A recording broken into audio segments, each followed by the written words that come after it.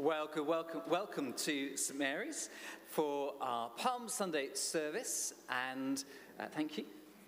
Fantastic. A very warm welcome, especially if you're visiting us, and it's a beautiful day outside, a little fresh, but spring has sprung, and we have a very early Easter this year, but Palm Sunday is today, and John Salkell, one of our lay preachers, is going to be preaching later for us, and we've got our children's groups as well. So today is the day we remember that Jesus rides into Jerusalem on a donkey. And I wonder if anyone can tell me where in the building that is sort of visualized for us. So, where? Yes? Don't it? Up there. Yes, that's right. Up there. Lowered, it's there. And then there are the gates of Jerusalem a bit further up there on our sort of Holy Week, sort of, it's not quite a tapestry, painting. And it's interesting, isn't it, that painting of Holy Week, all the events of Holy Week, but it focuses on Jesus on Maundy Thursday in Gethsemane, the Garden of Gethsemane, and not the cross. So I can't get my head around that. Why did the artist do that? But we'll be focusing on the cross through our Good Friday events, which we'll tell you about later. So today is the day we remember that Jesus is the King of not just Israel, of not just of the Jewish people, but of the whole world, in fact, of the whole universe. And so he's worthy of our praise. There's no one else that's worthy of our praise and devotion. So as we begin, let me just say a prayer as we begin our time together. Gracious God, as we remember this day, how Jesus entered Jerusalem to cries of celebration, help us to welcome him afresh into our hearts and lives. Accept the praise and worship we bring you, and give us a real sense of expectation as we look forwards to the coming kingdom of the Lord Jesus Christ. Hosanna to the Son of David. Glory in the highest heaven. Amen. So that would be appropriate to sing our first song about praise. Praise is rising. And as we do that, if you haven't received a cross, a Palm Sunday cross, I wonder if our welcome team could just hand those around during our first hymn. So let's stand and sing this song together.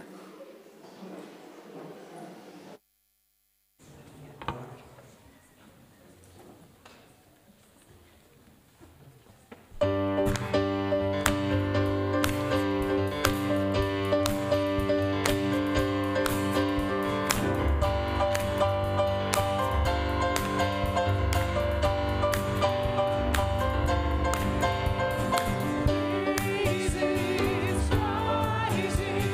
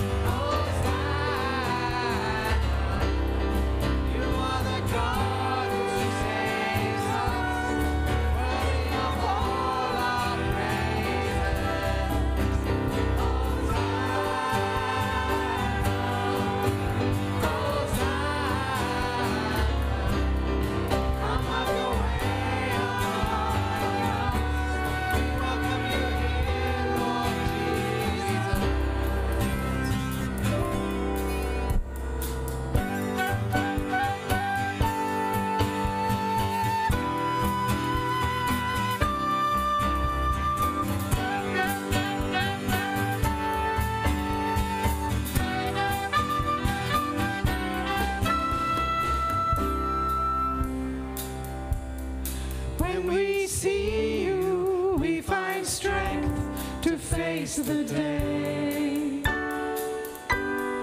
In your presence, all our fears are washed away. When we see you, we find strength to face the day.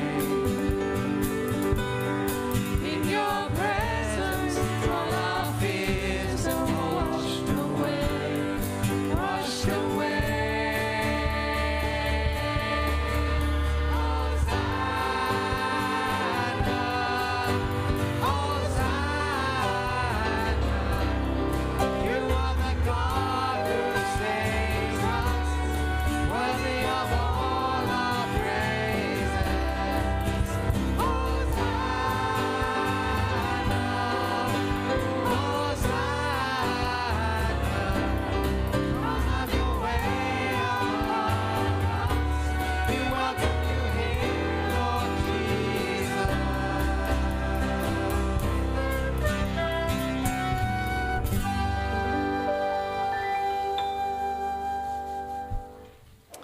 Well, let's just stay standing, and we've got a confession to say together. It's a Palm Sunday confession. But let us just reflect on this together. Let's come up on the screen. We'll say all the words of the confession together. Jesus, we have sinned in what we have thought. Cross out selfish ideas and fill us instead with your love of seeing the best in others. Just go back a bit. I forgot to do something with your palm crosses. With this confession, you're meant to do various things with this confession.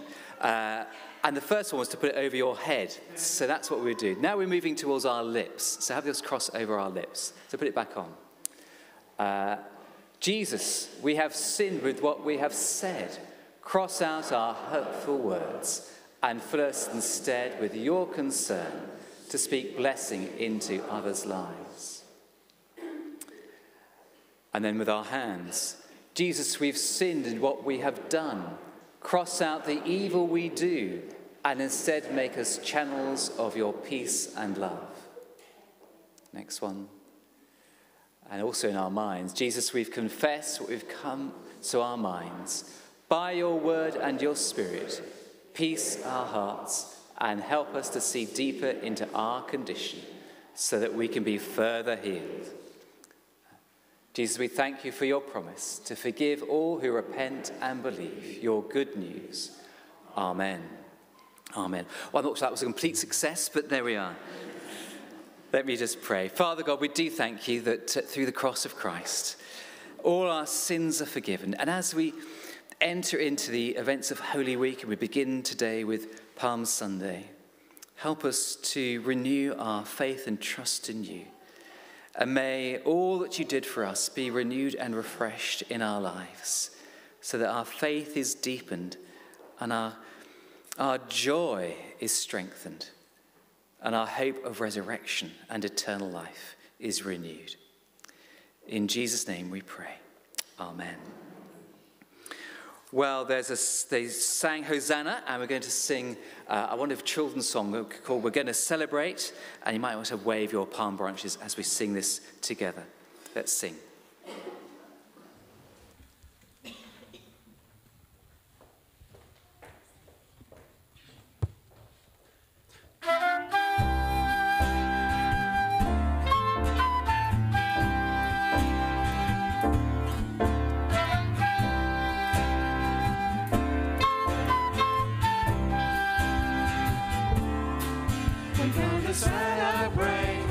Celebrate the goodness of our Lord. We're gonna lift our hands and wave our branches high. We're gonna shout and praise and sing his name for now and evermore. See his promises fulfilled. He has come to change our lives.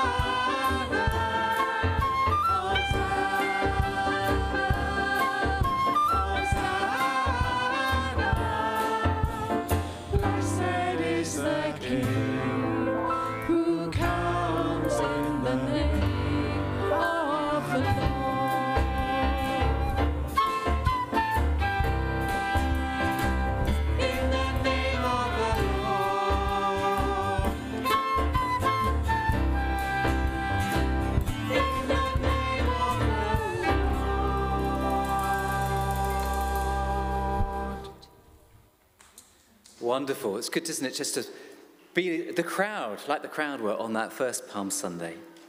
Well, our children are going to go out in a moment. So they're going to go to their groups for everyone, years 1 to 8, 6. You see year 6 for our kids, and Pathfinders are year 7 to years 9. And then we have bridge as well, and we've got things to remind you of, children, as you go out. There's Easter experience on Friday, and then the Easter fun on Saturday as well. There were some slides for that, but we'll put those up later. Okay, let me pray for our children as they go to their groups. Loving Heavenly Father, would you please fill all of us with that Palm Sunday joy? And as you came to draw all people to yourself, please draw us closer to you today, however old we are. In Jesus' name, amen. So children, if you'd like to go to your groups, and adults, just take a moment just to say hi to those around you, and what you're looking forward to doing over Easter, perhaps.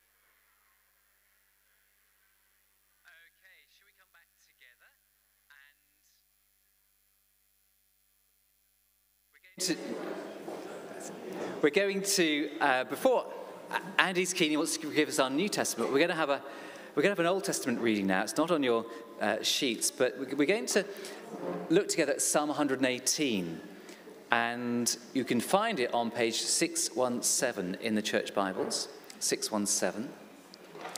And we're going to just read the second half of the psalm, because you think, well, why is it that they use some of those words for praising blessed he who comes in the name of the Lord? Why did they use those words? Well, they were words that come from this psalm. And they were words that were used, this psalm was used to greet the king of Israel coming into Jerusalem and coming through the gates of the city up to the temple. And so it's good to remind ourselves of that. And it's good to read the Psalms together from time to time. So we're going to read together from Psalm 118, from verses 19 down to the end, 29. So if you want to join me with that, that would be great. Beginning at verse 19. Open for me the gates of the righteous. I will enter and give thanks to the Lord. This is the gate of the Lord, through which the righteous may enter. I will give you thanks, for you answered me. You have become my salvation. The stone the builders rejected has become the cornerstone. The Lord has done this, and it is marvelous in our eyes. The Lord has done it this very day. Let us rejoice today and be glad. Lord, save us. Lord, grant us success. Blessed is he who comes in the name of the Lord. From the house of the Lord we bless you. The Lord is God, and he made us light to shine on us. With boughs in hand, join in the festal procession up to the horns of the altar. You are my God, and I will praise you. You are my God, and I will exalt you. Give thanks to the Lord, for he is good. His love endures forever. And then on your sheets, there's the collect. Let's say this together.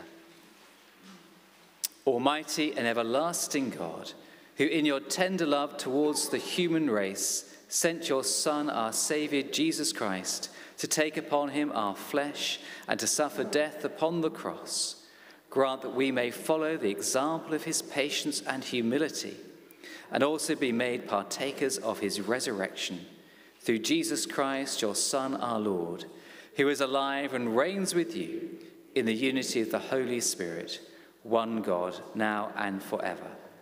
Amen. So we're going to have now our New Testament reading from John's Gospel. Andy.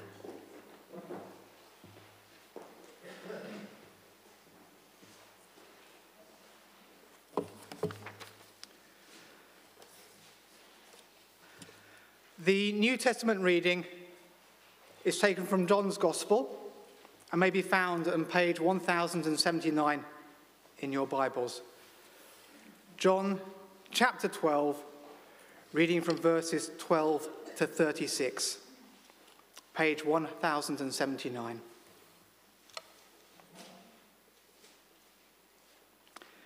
The next day, the great crowd that had come for the festival heard that Jesus was on his way to Jerusalem. They took palm branches and went out to meet him, shouting, "Hosanna! Blessed is he who comes in the name of the Lord. Blessed is the King of Israel." Jesus found a young donkey and sat upon it, as it is written, "Do not be afraid, daughter Zion. See, your king is coming, seated on a donkey's colt." At first his disciples did not understand all of this. Only after Jesus was glorified did they realize that these things had been written about him and that these things had been done to him. Now the crowd that was with him when he called Lazarus from the tomb and raised him from the dead continued to spread the word. Many people, because they had heard that he had performed this sign, went out to meet him. So the Pharisees said to one another, "See, this is getting us nowhere. Look how the whole world has gone after him." Now there were some Greeks among those who went up to worship at the festival. They came to Philip, who was from Bethsaida in Galilee, with a request. "Sir," they said, "we would like to see Jesus." Philip went to tell Andrew. Andrew and Philip in turn told Jesus. Jesus replied, "The hour has come for the Son of Man to be glorified. Very truly I tell you, unless a grain of wheat falls to the ground and dies, it remains only a single seed. But if it dies, it produces many seeds. Anyone who loves their life will lose it, while anyone who hates their life in this world will keep it for eternal life. Whoever serves me must follow me, and where I am, my servant also will be. My Father will honor the one who serves me. Now my soul is troubled, and what shall I say? Father, save me from this hour? No, it was for this very reason I came to this hour. Father, glorify your name." Then a voice came from heaven. "I have glorified it, and I will glorify it again." The crowd that was there and heard it said it had thundered. Others said an angel had spoken to him. Jesus said, "This voice was for your benefit, not mine. Now is the time for judgment on this world. Now the prince of this world will be driven out. And I, when I am lifted up from the earth, will draw all people to myself." He said this to show the kind of death he was going to die. The crowd spoke up. We have heard from the Lord that the Messiah will remain forever. So how can you say the Son of Man must be lifted up? Who is this Son of Man?" Then Jesus told them, "You are going to have the light just a little while longer. Walk while you have the light, before darkness overtakes you. Whoever walks in the dark does not know where they are going. Believe in the light while you have the light, so that you may become children of light." When he had finished speaking, Jesus left and hid himself from them. This is the word of the Lord.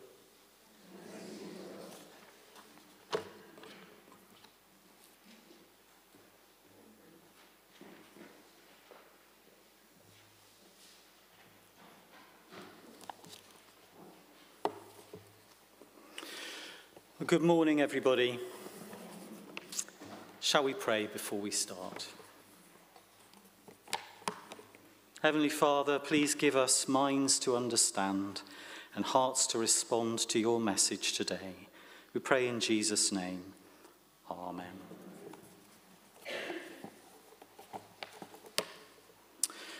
Well, I heard a story recently about 3 prisoners who were due to go before a firing squad. And at dawn, when the time came, the first prisoner was put up against a wall, and the firing squad lined up to shoot. And the prisoner was desperate to come up with a strategy to get out of this predicament, and suddenly a moment of inspiration came to him. The officer in charge of the firing squad shouted, "Ready, aim," and suddenly the prisoner shouted out in a loud voice, "Earthquake!" And everyone ran round in confusion, looking for the earthquake, and meantime the prisoner ran away and escaped. The second prisoner was led forward, and he'd learned from the strategy of the first one. The officer shouted, "Ready, aim," and the prisoner shouted out, "Tornado!" And everyone ran around confused, looking for the tornado. Meanwhile, the prisoner escaped. And then the third prisoner was lined up against the wall, and he thought, "This is easy. I know exactly what my strategy is going to be. All I need is another disaster." So the officer shouted out to the firing party, "Ready, aim," and the prisoner shouted out, "Fire!"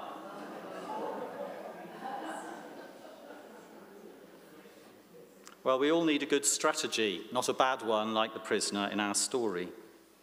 And some of you may know that I teach strategy at a university down in London, and I could give you many highfalutin definitions of strategy, but let me give you the easiest definition of strategy I know, one that all of us can grasp and understand, and it consists of 3 simple questions. Where are we now? Where are we going? And how do we get there? Where are we now? Where are we going? And how do we get there? Now, in our passage in John chapter 12, we see the strategy that Jesus is going to follow as he looks to the future. And we're going to use these 3 headings as our headings today. So to begin with, let's take a look at our first question, where are we now? Now, in our narrative in John's Gospel, we've come to the famous scene, as we know, which we celebrate on Palm Sunday, where Jesus comes in to Jerusalem to celebrate the Passover.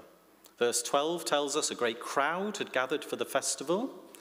Josephus, a famous writer from these times, describes one Passover when 2,700,000 people attended. And even if these numbers are inflated, it would certainly have been a great crowd. Now let's look at how the crowd reacts to Jesus as he rides in. Firstly, they bring palm branches. And in those days, palm branches were seen as a national symbol. Roman coins often had the figure of a palm on them to celebrate victory. Palm branches were often waved to celebrate great occasions, great successes. In the past, when a leader called Simon of Maccabee rescued Jerusalem from the Syrians, he was greeted with the waving of palm branches.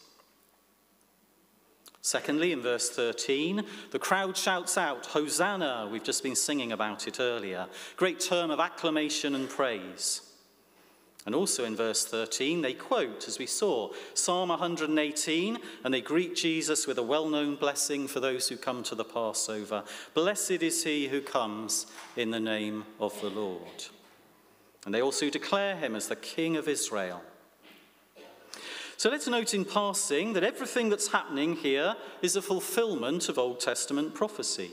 We see this in verse 15, a quote from Zechariah, "Your king is coming, seated on a donkey's colt." Even the disciples didn't realize this at the time. Verse 16 tells us, at first the disciples didn't understand. Only later did it become clear to them. So clearly all these events, they're not accidental.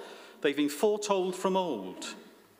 But what is clear is that the crowd realize this is a moment of great significance, and they greatly admire Jesus as somebody very special. So much so, we see that everyone wants to meet Jesus. Verse 18 tells us, many people went out to meet him. And in verses 20 to 21, a group of Greeks specifically asked the disciples if they can meet with Jesus. "Sir," they said, "we would like to see Jesus." Jesus is famous, he's special, everyone wants to meet him. In fact, he's developed such a reputation that in verse 19, even the Pharisees say, "Look how the whole world has gone after him." Now, what can we learn from this? Well, it's a wonderful thing to admire Jesus and to welcome him as our King. When I'm teaching leadership at the university, I often ask my students which famous person they're most impressed with and what leadership characteristics about them they most admire. And they come up with many names: Nelson Mandela, Barack Obama, Mother Teresa, and so on. But occasionally one or two of my students mention Jesus as the person they most admire. And I suspect that some of them have come to know Jesus in a personal way for themselves. And this kind of admiration has been true throughout history. The writer Dostoevsky once wrote this: "I believe there's no one lovelier, deeper, more sympathetic and more perfect than Jesus. I say to myself that not only is there no one like him, there could never be anyone else like him." And it's a great start, isn't it, to admire Jesus and to desire to meet with him, as the Greeks want to do in our passage. And there may be some of you here today who've been learning more about Jesus, you've developed an admiration for him, and you'd like to encounter him for yourself. And of course, the great news is it's still a possibility today, just as it was 2,000 years ago in our passage. You come to know him for yourself. And if that's of interest to you today, something you'd like to do, please do feel free to chat to Edward or other members of the clergy team or to myself, and we'd be glad to guide you and to help to make that possible. So that is a great start to admire and get to know Jesus. But as we're going to see, it's important to delve deeper and understand more of his strategy and why he has come. We're going to see that we need more than to admire him as a great teacher and as a great role model, although of course he is all those things. What we need is a deeper understanding of his mission and what it might mean for us. So as we think about our questions on strategy, we know where we are now. Jesus is admired by the crowd as a king. Perhaps in our terms today, he's seen as a great celebrity. But we need to move on to our second question: where are we going? Or perhaps more specifically, where is Jesus going in terms of his strategy for the future? Now, when we think about this question, it's good to think about the long-term strategy. What are the ultimate aims of the mission that Jesus has come to fulfill? We see a major element of this strategy in verse 23. The hour has come for the Son of Man to be glorified. A little later in verse 32, Jesus explains this further and alludes to being lifted up. In fact, John has already used this concept of being lifted up in his gospel in chapter 3, verse 14, and in chapter 8, verse 28. And here he focuses on it again. But what does it mean to be lifted up? In fact, we see in verse 34, the crowd want to know the answer to this as well. They say, how can you say the Son of Man must be lifted up? So what does it mean? Well, in a sense, there are three meanings here. Of course, at one level, maybe primary level, Jesus is going to be lifted up on the cross, the first part of the Easter message. But secondly, he's going to be lifted up through the resurrection into glory. That's the great Easter message, that Jesus will be raised from the dead and exalted to the right hand of God in heaven. But thirdly, we see that Jesus will be lifted up as the world comes to an end and the whole plan of salvation reaches its ultimate and dramatic conclusion. And this final aspect of the long-term strategy of Jesus comes out clearly in the next few verses. Verse 31, as Jesus is glorified, there will be judgment on this world. Verse 31 again, as Jesus is glorified, the prince of this world, Satan, will be driven out. Verse 32, when I'm lifted up from the earth, I will draw all men to myself. These are the ultimate aims of the strategy. Let's list them again. The judgment of the world, the destruction of Satan, the drawing of men and women from the ends of the earth into heaven, and the lifting up of Jesus as the Son of Man into glory. And in one sense, all of these were achieved through the cross and the resurrection. In another sense, their fullest manifestation will be achieved ultimately as the world comes to a close one day. It's a mind-bending strategy, and it's unlike any other strategy the world has ever seen. You know, most strategies in organisations today seem very small in comparison. An organisation's aims might be to make more profit, to gain more market share, to serve their customers, and so on. They're all worthy aims, but they all pale into insignificance in the light of these vast apocalyptic aims of biblical strategy. So to summarise our passage so far, we've got some idea of where we are now in the life and times of Jesus. We have some idea of where he's going for the future. And now let's turn to our third question when it comes to strategy. How do we get there? Now, if you ask a chief executive of a major company, what is your major strategy for the future? You might get many answers to that question. But an answer you certainly wouldn't get is this: to die. And yet this is the shocking answer that Jesus gives us here. How will he get to being lifted up and draw all men and women to himself? How will he get to judge the world and destroy the prince of this world, Satan? He has to die. It's hard for us today, isn't it, I think, who are so used to the Easter message, to see this part of the strategy as it really is, a total shock and surprise. The only way for Jesus to be lifted up is for him to be sent down to the grave. And Jesus uses a powerful analogy to make this point in verse 24. I tell you the truth, unless a grain of wheat falls to the ground and dies, it remains only a seed. If it dies, it produces many seeds. A couple of years ago, we planted a variety of new bulbs in our garden. And all winter they stayed in the ground, seemingly dead. We wondered whether we'd see any new life in the springtime. But of course, when spring came, they all came up and they appeared like magic. All kinds of new life appearing to make the garden look fabulous. And that's the analogy here. First death, and then glorious new life. It's very easy to take this for granted today as we approach Easter, as we look at the life and death of Jesus.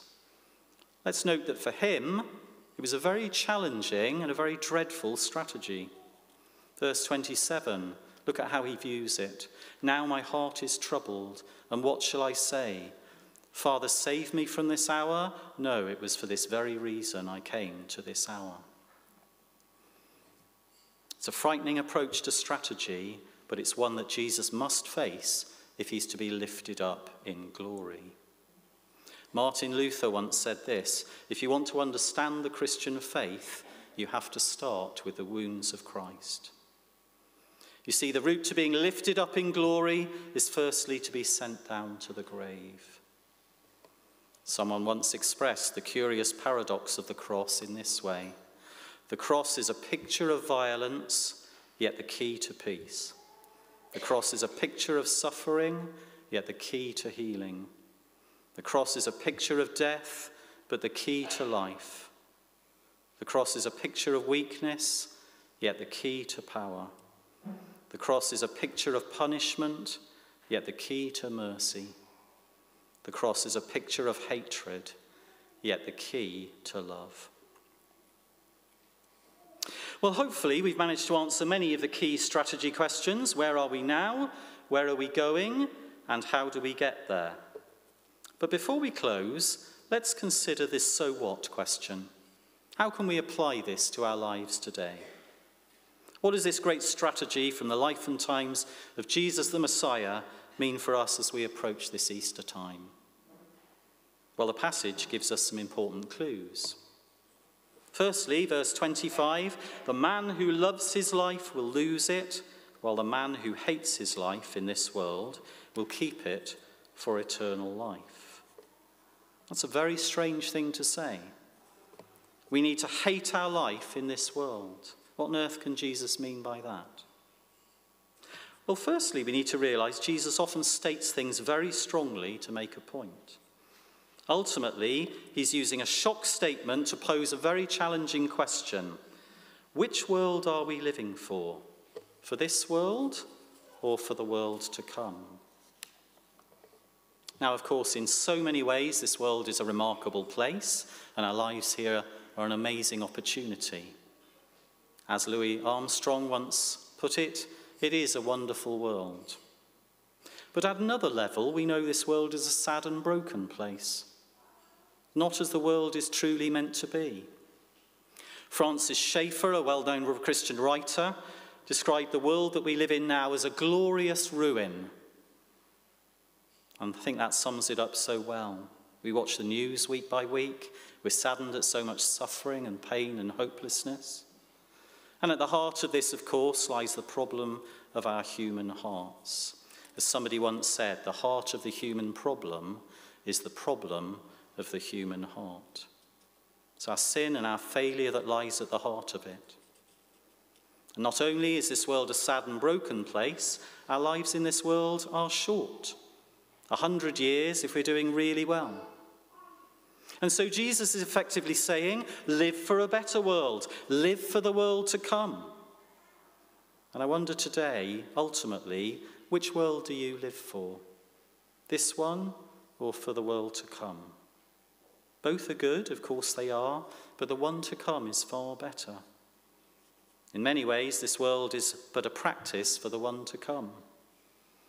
Wonder if you ever think to yourself, I wish I could go back and live my life again and make a better job of it. Well, the great news is we can. Ultimately, just as Jesus looked forward to being lifted up in glory, we too can look forward to that day when we too will be lifted up to a new life in the kingdom where he is king. Now, secondly, as we think about application, living for the world to come means dying to ourselves and to our own desires in this world right now. Just like that seed which dies in the ground and one day bursts into fruitfulness, we too are called to die to ourselves and follow Christ as we live for the life to come.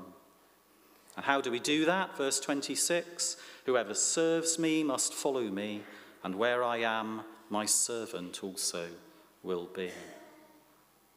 We're called to a life of service.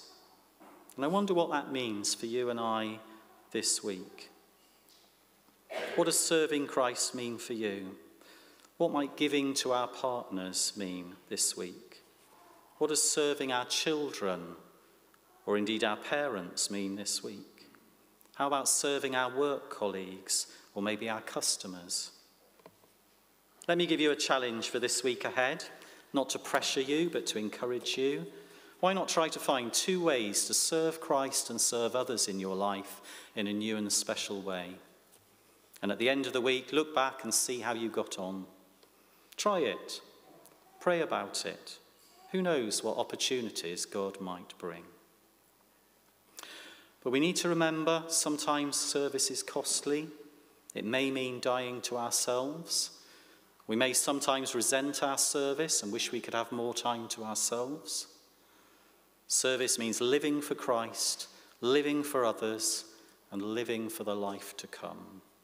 Sometimes it's a challenge, but it's also, of course, an amazing privilege as well. Well, let's draw to a close. We're very close to Easter. And so may God help us as we come up to this special time of the year to marvel again at the great apocalyptic strategy of Jesus. He's been lifted up through the cross, he's been lifted up at the resurrection, and ultimately he will be seen to be lifted up at the very end of time when all things come to a final conclusion. And so may we respond by living for the world to come and by giving our lives afresh in his service as we focus our eyes on an exciting future ahead. Amen.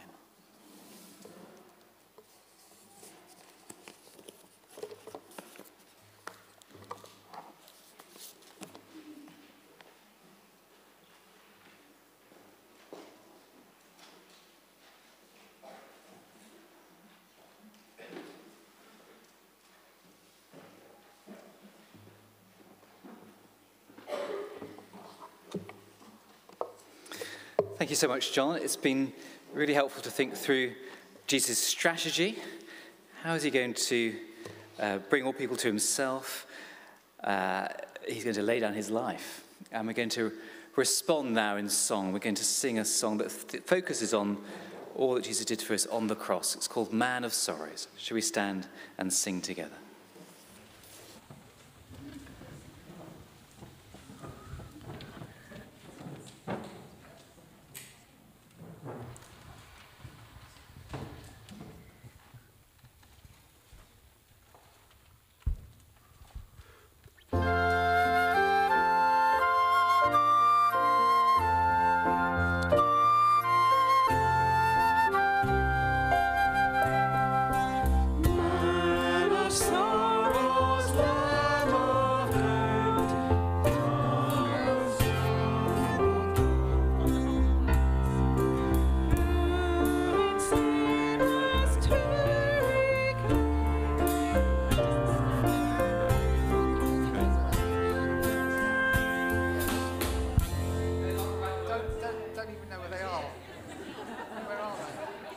We could sing it.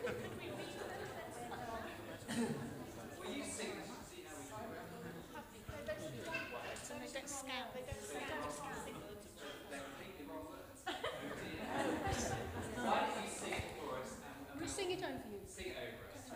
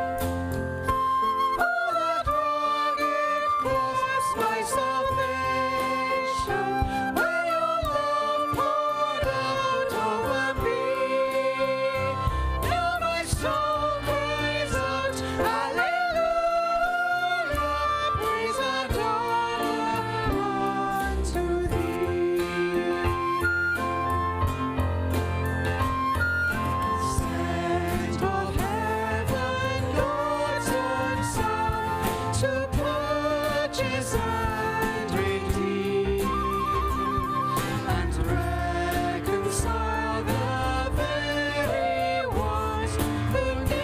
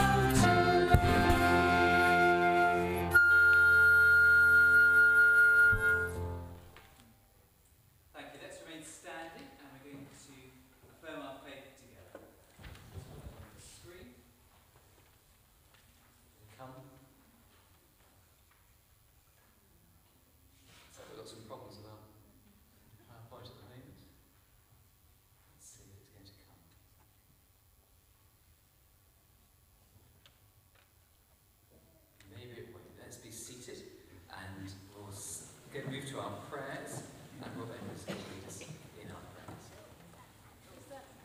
Oh, was there? Found it. Well, now you see, that's fine. Stay seated. Do you believe and trust in God the Father? I believe in God the Father Almighty, creator of heaven and earth. Do you believe and trust in his Son, Jesus Christ? I believe in Jesus Christ, his only Son, our Lord, who was conceived by the Holy Spirit, born of the Virgin Mary, suffered under Pontius Pilate, was crucified, died, and was buried. He descended to the dead. On the third day he rose again. He ascended into heaven. He is seated at the right hand of the Father, and he will come to judge the living and the dead.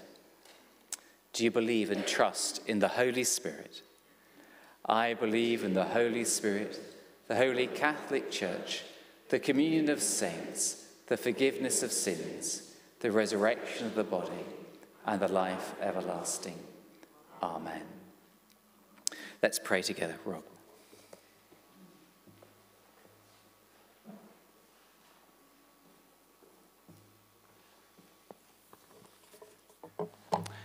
We read some of Psalm 118 earlier to join with the crowd welcoming Jesus to Jerusalem. Today I'm going to use verses from that psalm to guide our prayers. Let us pray. The psalm opens, "Give thanks to the Lord, for he is good. His love endures forever." Thank you, Lord, that you are indeed good beyond anything that we can imagine. Thank you for your creation that we can enjoy.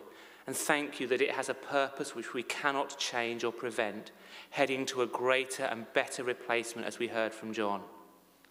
As we draw close to Easter, we thank you again that in your wisdom you achieved both justice and mercy by your Son taking the sentence in our place.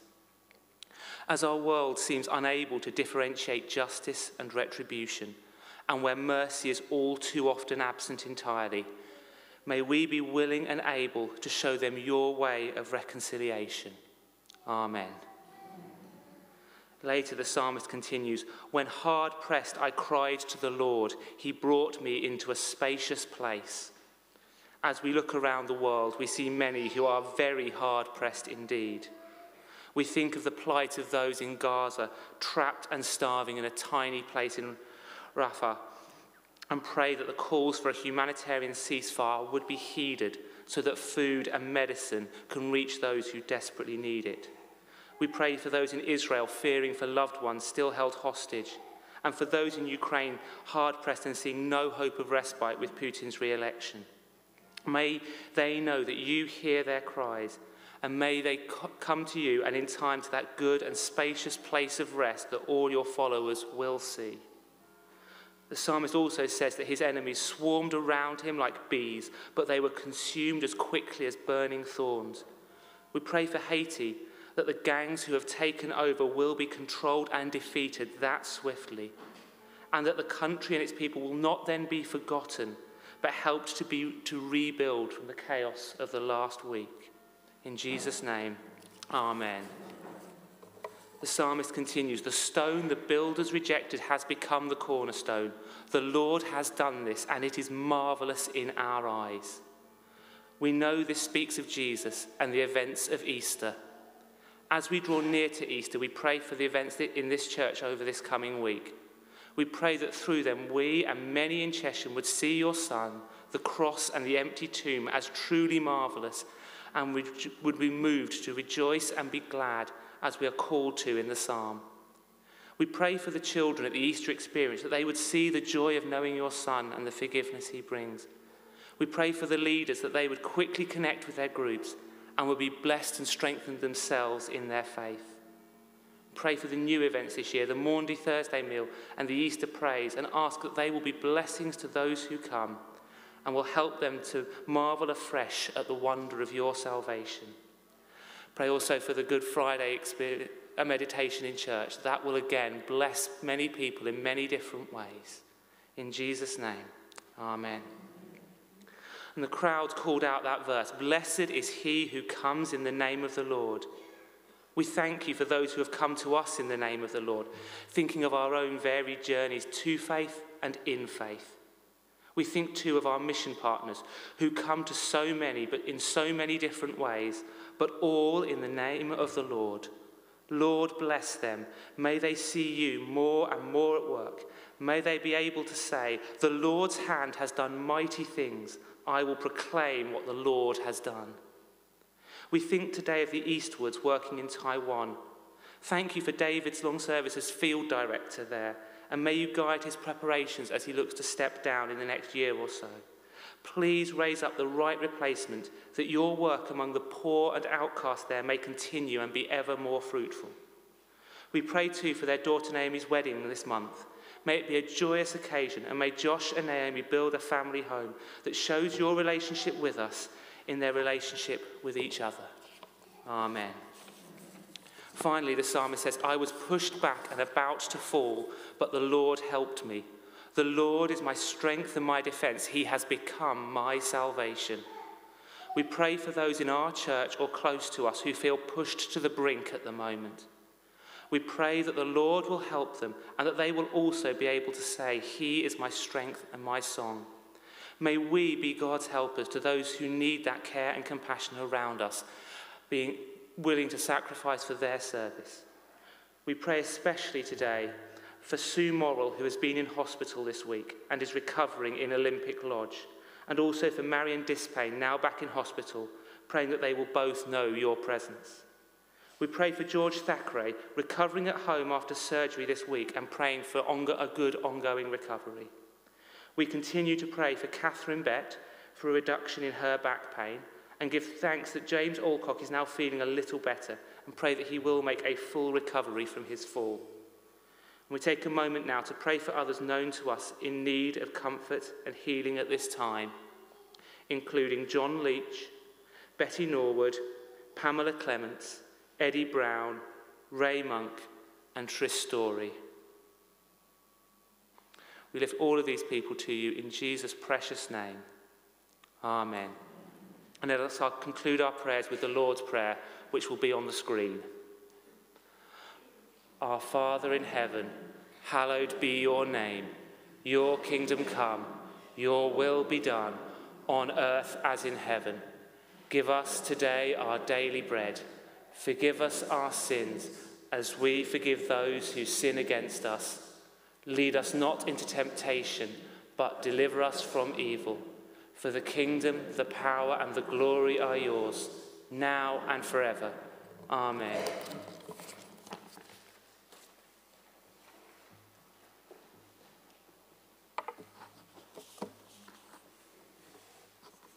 I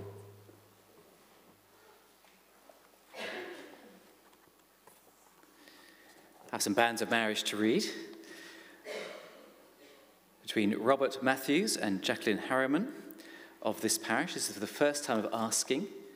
If any of you knows a reason or why these two may not marry, then you are to declare it. And can I just welcome you both here today? And we're delighted to have you. I think it's up in Bellington, isn't it? It's sort of that way. But because Bellington is a chapel of ease, they cannot have their banns read there, so they have banns read here at St. Mary's. So welcome to you. Let me just pray for you. Lord, we thank you that Robert and Jacqueline could be with us this morning, and we pray that you would prepare them for their wedding day. May it be full of joy and full of you. In Jesus' name, amen. Then a couple of things in terms of church family news that have just happened, so a bit of feedback.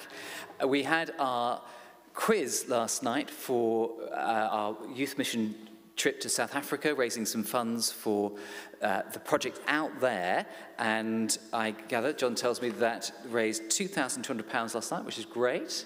And it was a wonderful quiz. There were lots of different teams, and there was some friendly rivalry, but I'm glad to say that St. Mary's came out tops. So, what can one say?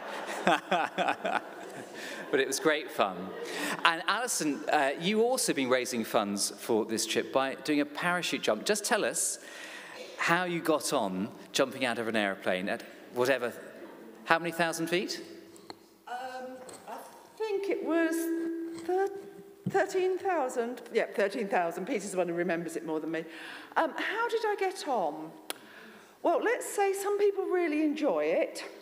I was not one of those. I felt very, very nauseous all the way down. So you won't be doing it possibly again. Was that once in a lifetime, you think? Probably, and actually, the company I jumped with, I don't think they'd have me again, if I'm honest. Well, well done. And I know people sponsored you for that. Yeah. And anything we can help with that, or anything you want to say about that? If you have sponsored me, can you pay up if you haven't?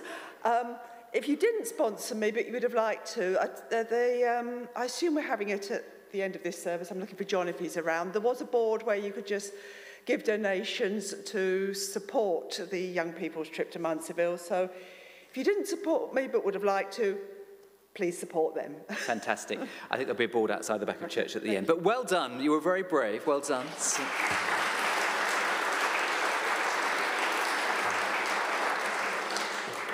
Very impressive. And you can take notes if you're tempted to do the same thing from Alison.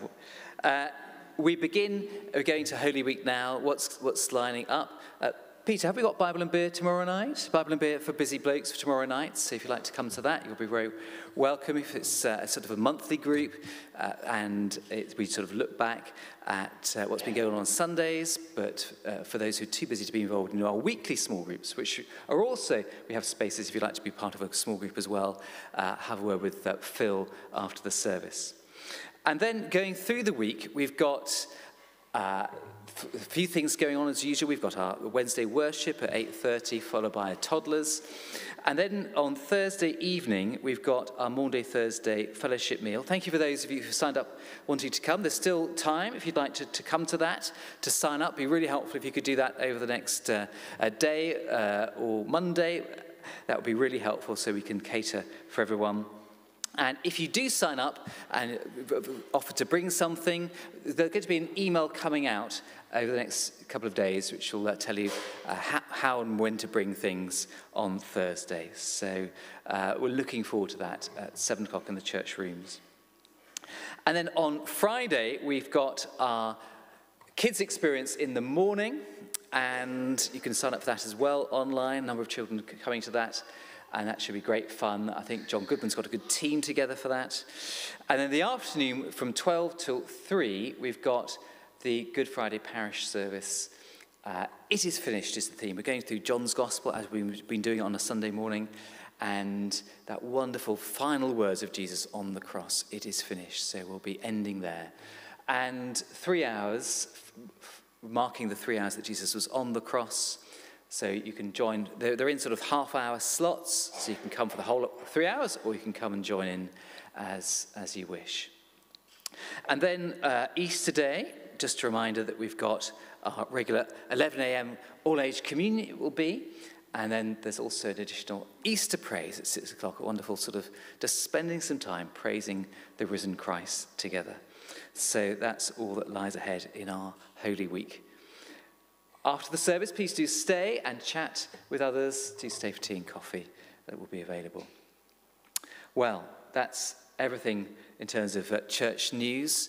But as we go out, it's interesting, isn't it, how John tells us that, Jesus was telling us in John chapter 12, how he is drawing us to himself through him being lifted up on the cross. So I do pray that this Holy Week we would think this is a time to focus on Jesus in the midst of our busy lives and to put him first and reflect more deeply on all that he went through for us in order to save us so we could be right with God now, but also the hope of heaven in the future.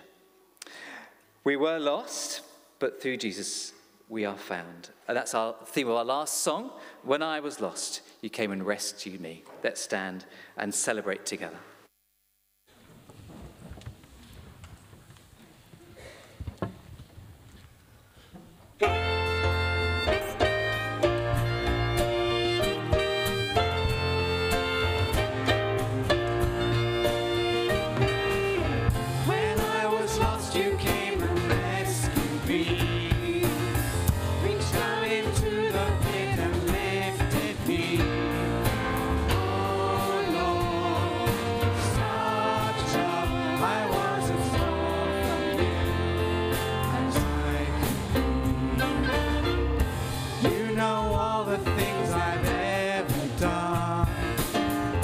Jesus' blood has cancelled every one. Oh Lord, such grace could only find it and still.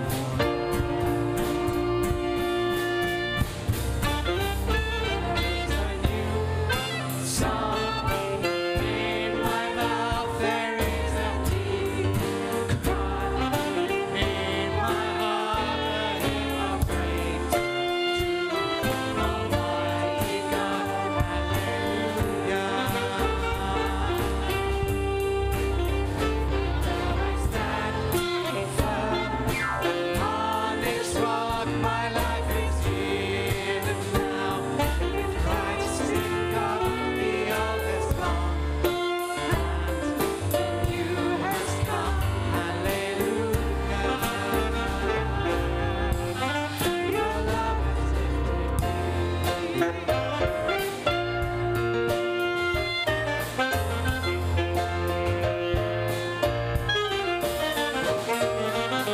Now I have come into your family, for the Son of God has died for me. Oh Lord, such peace, I am as loved by you as I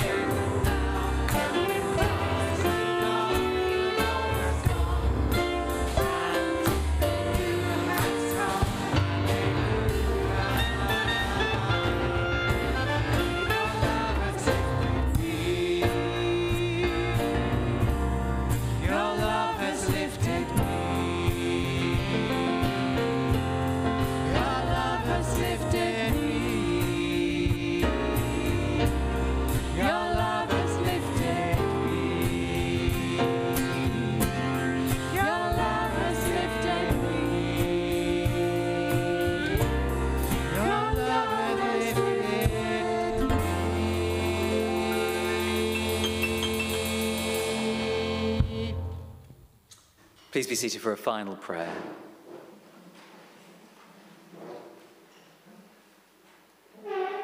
Closing prayer for Palm Sunday. Lord Jesus Christ, you humbled yourself in taking the form of a servant, and in obedience died on the cross for our salvation.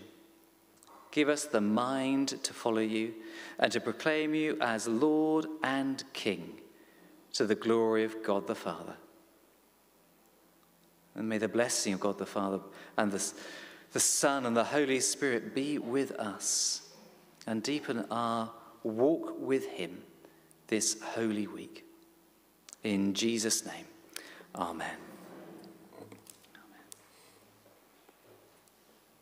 Go in peace to love and serve the Lord. In the name of Christ, amen.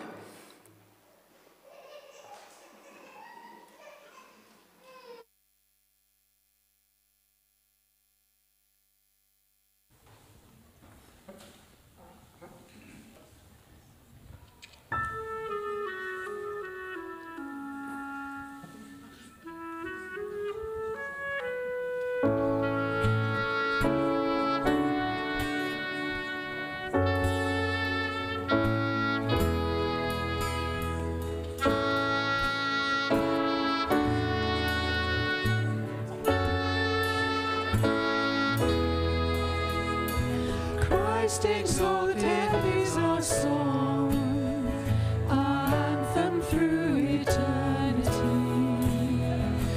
Praises rise and wake the dawn, heralding his majesty. Christ without a rival reigns over all creation. Name above all other names, enthroned in adoration.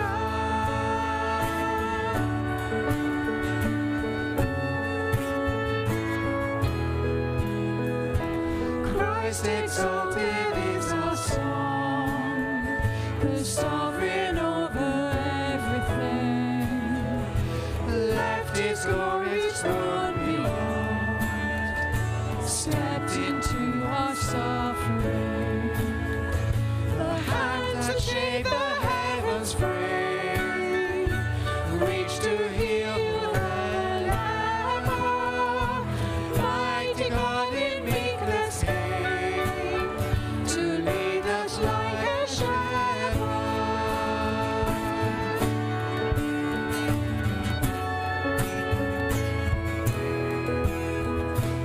Christ exalted is our song, the man of sorrows mocked and tried, bore the judgment for our wrongs, for our sins was crucified. Hear the love in his refrain, Father, please forgive them, as he bears the bitter weight of guilt and condemnation. Christ exalted